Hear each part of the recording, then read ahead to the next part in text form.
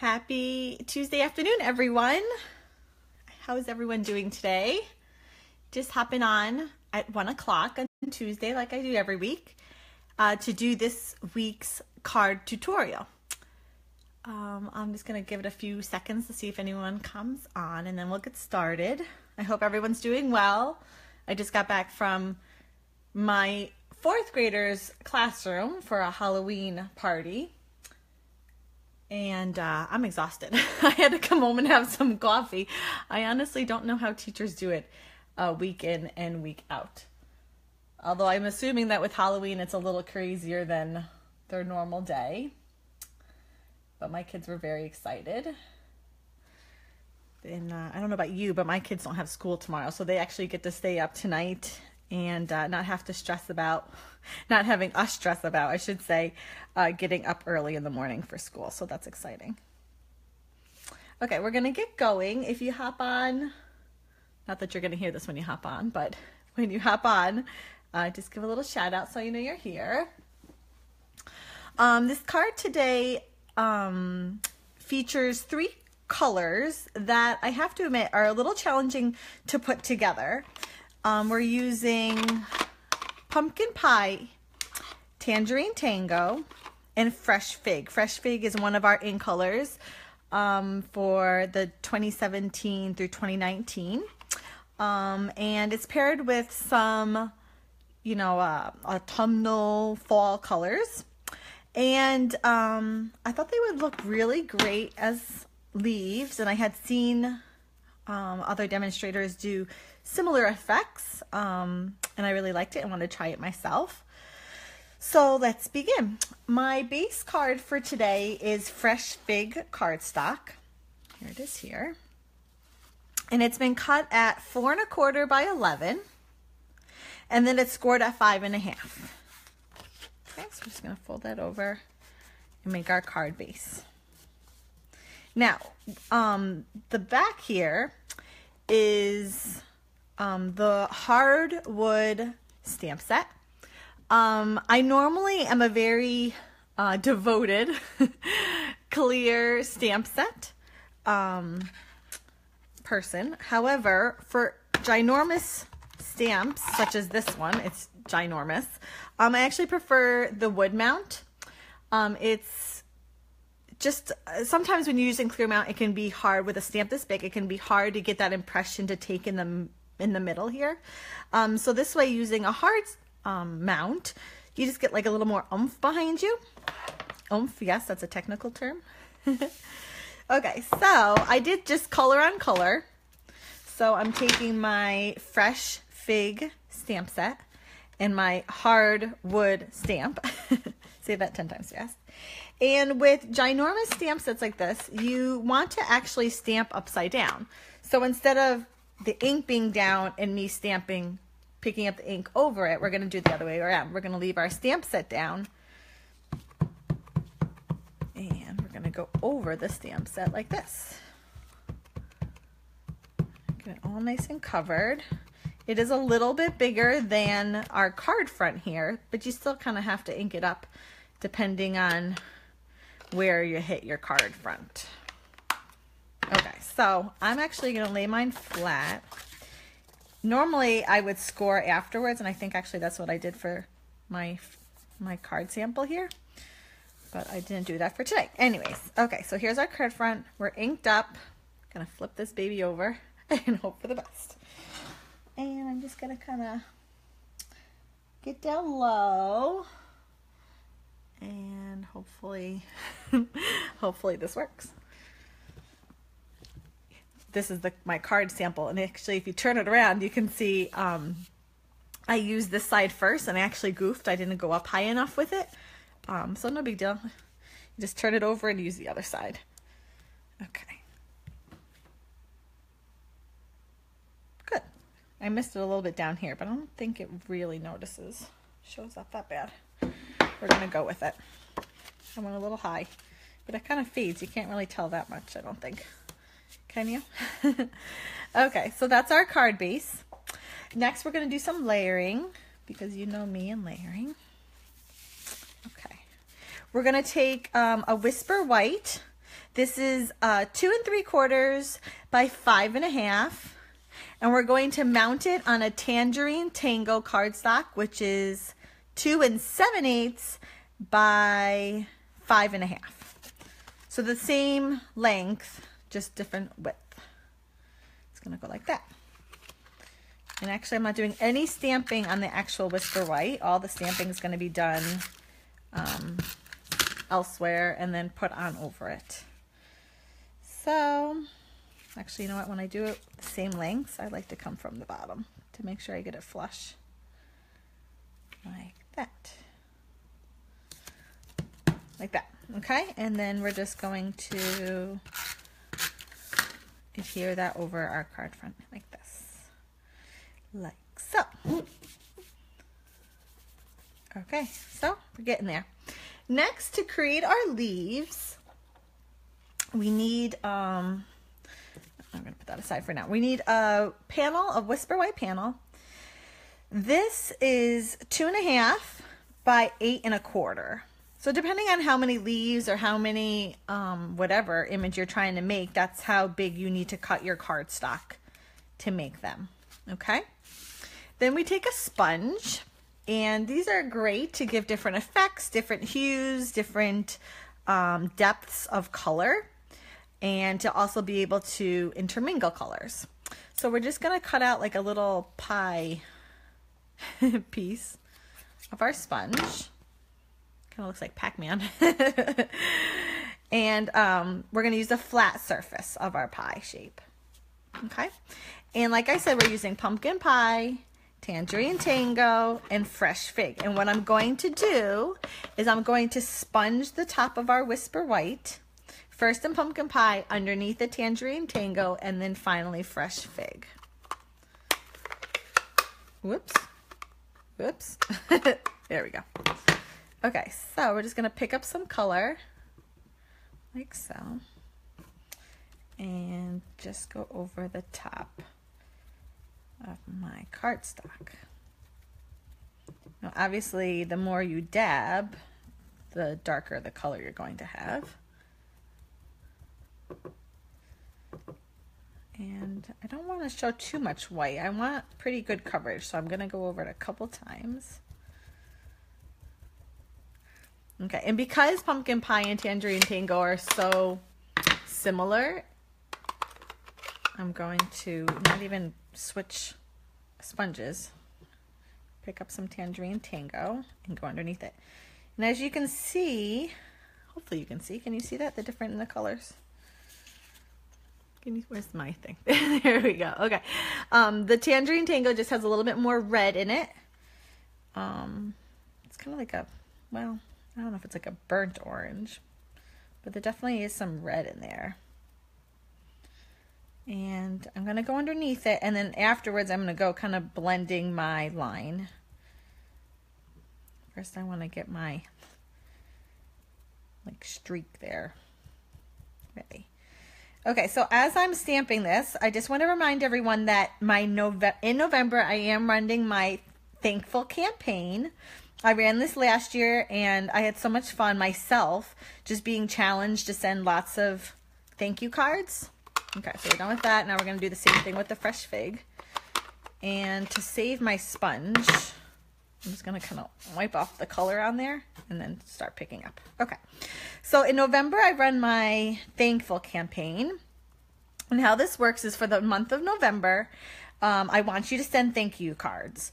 They don't have to be, how do I want to say this? Like, for example, right?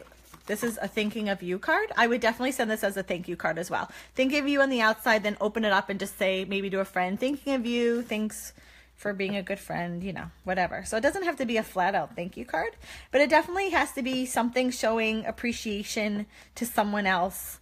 So once you send a card, take a picture of either the card or the stamped envelope. I prefer the card because I want to see what you guys are making. But just take a picture, post it on the Facebook page here, and for every card that you send in the month of November, you'll get one entry into earning a free Count My Blessings stamp set, which has been one of my absolute favorite of the whole season. I know not everyone that follows this, my Facebook page makes homemade cards. So no pressure. If homemade cards aren't your thing, don't worry about it. Mail a store-bought card. That's fine. Just the whole idea is just to send cards. Let's just be grateful. Let's make someone else's day. I feel like when we show appreciation, we really bless someone else, especially when they're not expecting it. I don't know, think about yourself, like whenever you've like received a card in the mail, just thinking of you, or a thank you card, you feel pretty special, right? Like someone took the time to think of you. So get sending those thank you cards this month. You have the whole month of November, and really think outside the box. You know, you can send it to the obvious, right? Like spouse and good friends, coworkers maybe, but also think outside the box. Who blesses you that you think could use a thank you for this month? Also, don't forget tomorrow, the Stampin' Blends go live, which I'm so excited about. So it's available to customers starting tomorrow. Okay, moving on. So here's my kind of cardstock that I made through stamping. It's a little wet. My fingers are tacky. Okay. I'm going to use the detailed leaf framelit, thinlit, I guess. Oh, look at my fingers. I've been stamping. Thinlit from the Seasonal Layers Thinlits dies. It coordinates with the Colorful Season stamp set. They can be bundled together. They're from the annual catalog. And actually our sentiment for today come from the Colorful Season stamp set. We're going to use that. But the Thinlit is from the Seasonal Layers Thinlits dies. And what I'm going to do is just cut out 4, in this case, leaves. Okay, so let me, let's see here. I need a bigger space here. We're going to bring my Big Shot over. And I apologize, I'm going to have to do this 4 times. I normally would do my card magic like I have before, but I really wanted to show you how to get your paper. Okay, so the first leaf that I'm going to punch out, I'm going to put it straight, direct, straight on my cardstock. And I'm going to go that way and then back. Because it is so detailed, I really want to make sure it gets a good cut. And actually, I'm just realizing I didn't take out my brush. Here we go. Gonna use our brush. It's got a little like roller on the end of it. And I just go over it while I'm holding it. It does come with a sponge on the back of it, but I honestly don't ever use the sponge. I just hold the Thinlit until it pops out. Okay, there's one. Next, I think I'm going to just angle it ever so slightly. It really is subtle, but it's just to get a, the variation in colors a little differently. That's all. Gonna run that through once this way and then back. Open it up and punch that out. Super exciting. I am also posting tomorrow my December mailed stamp kit. If you are local in the Albany area, I'd love to have you join me at my house for my in-house stamp party. That's November 8th at 12:30 or November 9th at 6:30 at night. But if you aren't able to make the in-house party, starting tomorrow, I will have available my December stamp kit. We are going to be using the same stamp set, which is the Christmas Happiness. Yeah, Christmas Happiness. I second guessed myself. Christmas Happiness. And it will come with 4 cards in the kit for you to be able to make, along with a detailed instructions on how to make each of the cards. That will go on my blog tomorrow. Okay, last but not least, we're going to put that one like there. And run him through. Once that way, then back. Nothing like having your... Don't you ever feel like you should be a hand model? I feel like I should be a hand model doing these live videos. Like I need to go get a manicure or something. Okay, so we're done with that. And there's our what's left. And I have one. So again, I just hold it and just on my brush. I don't know. I've never used the pad that it comes with. I suppose I should try it one of these days. But honestly, this works and it's faster. I'm not very patient. Okay. There's our fourth leaf. Now, inevitably, you're going to have some of these little doodads that are very stubborn. I just use the actual Thinlit to poke it out. You could, sometimes the tip of like your paper snips works just to get those little ones that are stubborn. But I already have the Thinlit out, so I figured I might as well just use that. You guys are very patient watching me do this. Is it therapeutic? I can't imagine, but okay. One more. Come on, come on. They're cute, right? So you have the pumpkin pie, tangerine tango, and the fresh fig on the bottom. And one more. Okay. Let's clear my mess. Because a clean space is a happy space. Or at least not stressful space. Okay. So here's our card base. Now, normally I would go wash my hands because my hands are, at least my left hand is full of ink on my tips, and I'd be afraid with this Whisper White of knacking it. But I'm not going to go wash my hands. We're going to wing it and hope the ink stays on my fingers. So we're going to arrange the leaves along my card front here. Let's see. Somehow got the other ones higher. Something like that, maybe? You know? And I'm just going to use my liquid glue. You know, I packed this thing. Oh boy, don't even. I'm going away on a scrapbooking retreat this weekend. And I packed my good glue, and I'm like, I'm sure these will work. One of these. Oh my goodness, come on. Okay, no laughing. I have one more. Oh, this one feels even emptier. Oh boy, people. Hold on. Hold on.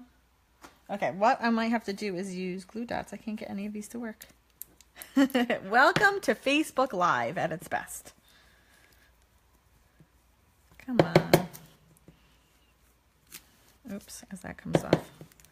Oh dear, this is bad, ladies or gentlemen.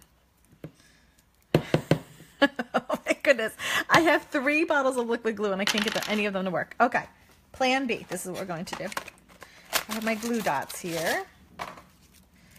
And can you see them? You may not be able to see them. They're these little tiny dots. So what I'm going to do is I'm going to use the thickest part of my leaf there and pick up a glue dot. There we go. Okay. It's not ideal because you can still kind of see the glue dot, but I do like the fact that it stays kind of, you know, dimensional. I suppose you could have used a mini Stampin' dimensional. 3 bottles of glue, and I didn't have one that worked. Oh boy, oh boy. Yeah, so I'm going away on a scrapbooking retreat this weekend, and I was starting to pack yesterday, and I packed my good one, and I was like, oh, I'm sure one of these will work. Not. Should have tested it first before I went live. Oh, wow. This is how we roll with the punches. Okay, so I'm taking my last leaf, so there's my glue dot. All you have to do is just touch it with where you want it to go, and I want it to go right there, and it will pull off. Super simple. And, you know, I don't know. How about there? Looks a little different because they're all lifted. Okay, last but not least, we're going to do the sentiment. I did go ahead and stamp it ahead of time. You just need a scrap piece of Tangerine Tango. This one I have here happens to be 5 by 1. Obviously, you don't need the 5, but it's the scrap piece that I already had available. I stamped the little banner here. It's from the number of years stamp set right there. And the framelit that comes with it is from the large numbers framelit dies. So I went ahead and did that. I stamped, oh, you know what I did? Oh, how funny is that? I stamped the sentiment in the wrong color. The banner. Oh, well. Here I stamped the banner in Fresh Fig ink, and here I stamped it on Tangerine Tango ink. That's okay. But I do want the actual sentiment in the in the Fresh Fig. So we're going to take my Fresh Fig ink. And again, we're using the Thinking of You from the Colorful Seasons. And we're going to ink it up and aim for center and straight. Ooh, this is hard to do with my phone right where my head is. No pressure. Ooh, I nicked it a little bit. That's okay. Still looks good. I'm gonna close that up. Now, I don't know if you can tell, but in my original card, I used 2 dimensionals because I really wanted a big pop. I didn't want it just to kind of raise up. I really wanted it to raise up. So I put, can I talk maybe? A dimensional down. And then I put another one on top. I felt it balanced the height that the ribbon was getting. Okay, and let's see here. How about there? Okay. Now, I'm going to use, I used Fresh Fig ribbon. I believe it's the sheer ribbon this is. It's super tiny. But I had just enough of it left over for my product share to do this one. So I'm actually using a different Fresh Fig ribbon. What I did, I just kind of wound it, looped it over itself, and then tied a linen thread bow in the middle of it. So we're going to use that instead. Which one do you like more? And especially because this has so much height to it, I definitely wanted to use the double Stampin' Dimensionals. Okay, for this one, I definitely needed the, come on. What are these called? Glue dots. Come on. I just cut my nails today. I can't get anything. Not that you needed to know that was that TMI. Okay, so I'm using three glue dots. Oh, I cannot go into my kids' school before a Facebook Live anymore. I'm all tongue-tied. Okay, so that we're gonna put, I kind of want it on a little angle. And push that down. Okay. So same layout, same technique of getting 3 colors on my leaves, but different ribbon. Gives it a different look. Which one do you like more? I don't know. I kind of like this one more, actually. Well, I don't know. I like them both for different reasons, I suppose. Okay, this has been Stampin' Up with Jaimie. Thank you for watching and supporting my videos. I will be back next Tuesday at 1 p.m. on my Facebook page, I should say, showing you another tutorial. Have a happy Halloween, everyone. Be safe out there. And we'll see you next week. Bye.